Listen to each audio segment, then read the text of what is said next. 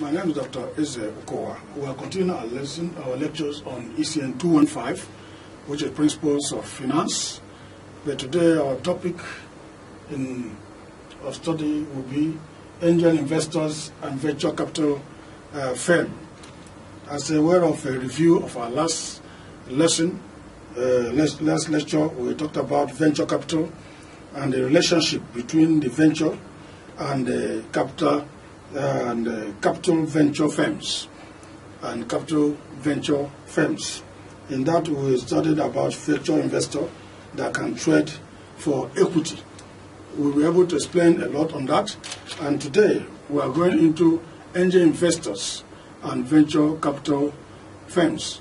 When we talk about angel investors, they are usually for small businesses or for up and coming businesses in emerging industries. What is the venture capital provided by high net worth individuals? That is those who call angel investors or venture capital firms. And we also have National Venture Capital Association, that also is an organization composed of hundreds of venture capital firms that offer funding to innovate for innovative and entrepreneurial ventures. Angel ventures are also typically a diverse group of individuals who gained their wealth through a variety of sources, and majority are usually entrepreneurs themselves, executives who retired early from previous ventures that developed into successful empires. They have some of these funds that they want to invest in companies, in firms, or in businesses that may not have wherewithal to access funds from the banks. And we know that the bank's conditions to access funds is quite stringent, because banks are not there as Father Christmas. They do that to make sure that they safeguard their investment. So angel investors, they come in to be as a go-between to save some of these little businesses. Then we also said that it's self-made investor providing venture capital share several key characteristics. A majority look to invest in companies. The majority of these angel investors, they look to invest in companies that are well managed, have fully developed plans, and also poised for substantial growth. They just don't put their money anywhere. They will study such companies, study such businesses to know the history of its growth, to know whether it is something to invest in. They are likely to offer funding to ventures in the same or similar industries or specialty with which they are familiar.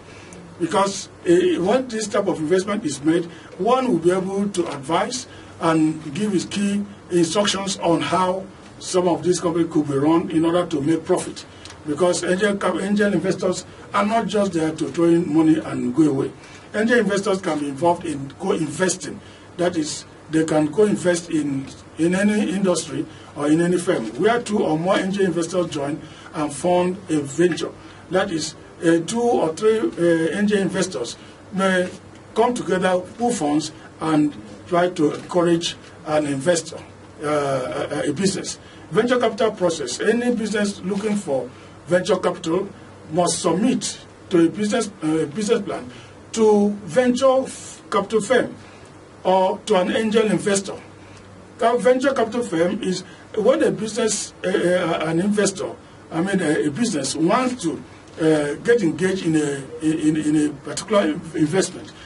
It must have business plan, and that business plan will be submitted either to the angel investor or to the firm to assess. So interested investor or firm must then perform due diligence, check whether what is found in the business plan is real, which includes thorough investigation of the business model, products management, and operating history, among others.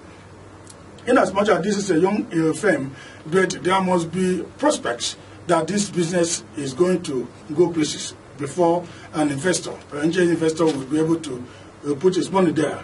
Investor completes due diligence, and firm or the investor pledges investment in exchange for equity in the company. The firm or investor then take an active role in funding the company. because capital is typically provided in tranches or rounds. If an investor, if a business needs about 20 million, it is also seen that the investor or the angel investor is not just going to dole out 20 million. He may decide to give it in tranches, and that is in rounds as he watches how the funds are being used. The firm or investor ensures that the venture is meeting certain milestones before receiving another round of capital. The investor assists the company after a period of time, possibly 4 to 6 years after the initial investment. It could be either before he says it, it could be through a merger, acquisition, or initial public offering. That time, that business, that firm must have stood on its own. And when it stands on its own, then that means that it can now go to the market to ask for initial public offer, that's IPO. Or it can be acquired by another advancing business or firm, or it can be for a merger. Venture capital funds are investment funds that manage the money of investors who seek private equity, stakes in start-up and small to medium-sized businesses, enterprises with strong own potential. These investments are generally characterized as high-risk, high-rate net return opportunities.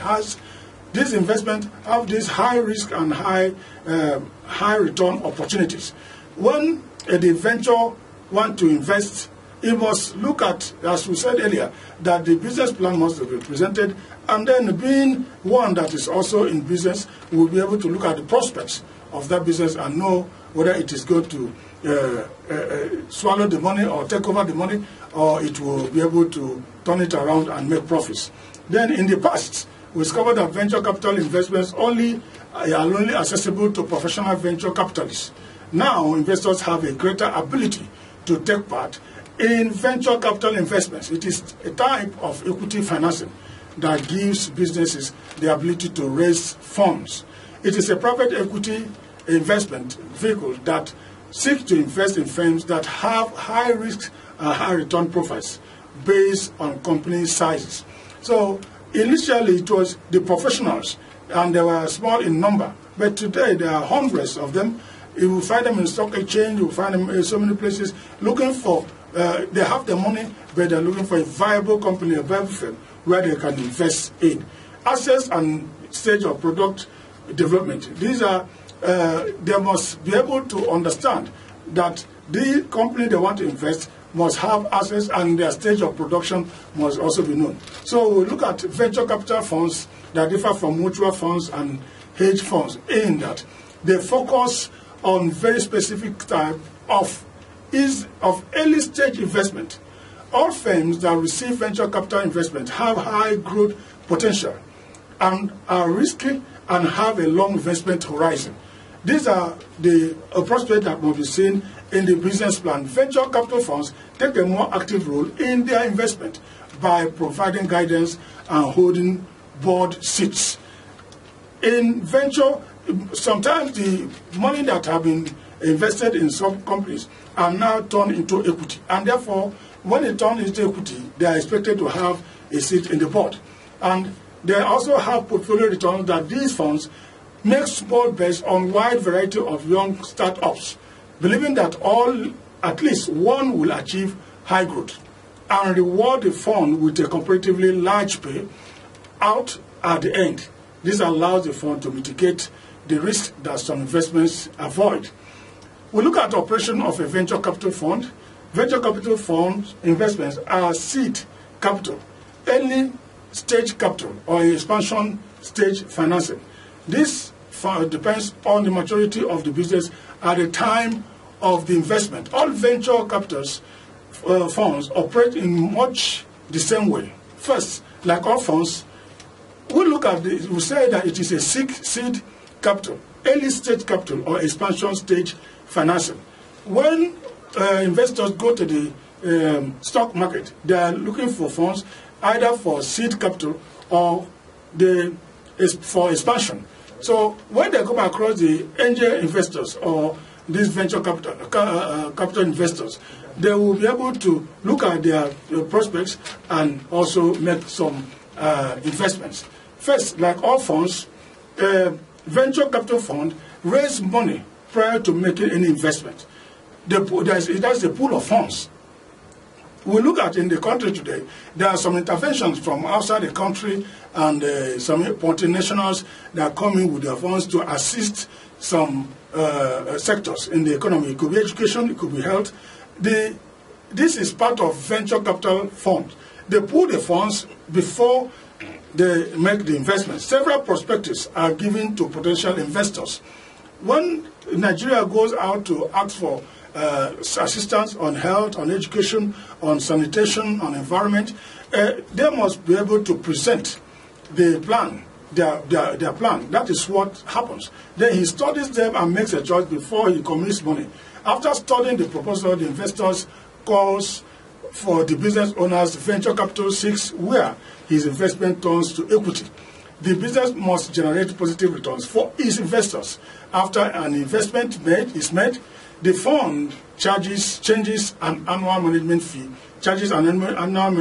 of around 2%.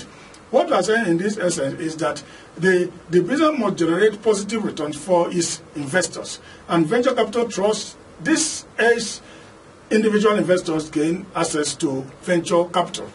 We see that investment is through the capital market. It seeks out potential venture capital investment in small unlisted firms.